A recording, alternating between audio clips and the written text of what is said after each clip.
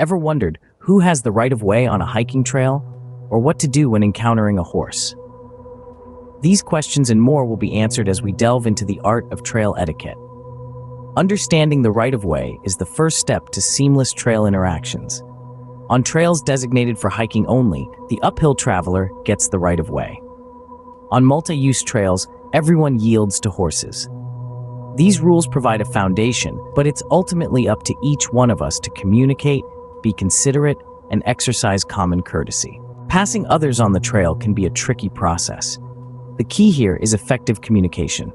Using phrases like "on your left" or "rider up on your left" helps to announce your presence and intention. Remember, safety is paramount. Maintain a safe distance, avoid surprising others, and consider the environmental impact of your actions. When two hikers meet, the uphill hiker has the right of way. This is because the uphill hiker may have limited visibility and momentum. And yes, the same etiquette applies to trail runners too. Small talk isn't just good manners, it's also a safety measure. Sharing information about trail conditions, any wildlife you've spotted, or your hiking plans can be life-saving in an emergency.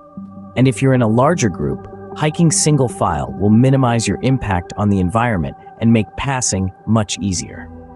Speaking of groups, while hiking with friends is a great experience, solo hikers may find it easier to yield to larger groups. Respecting maximum group size regulations keeps the trail experience positive for all. For hikers sharing trails with mountain bikers, it's important to remember that bikers should yield to both uphill and downhill hikers.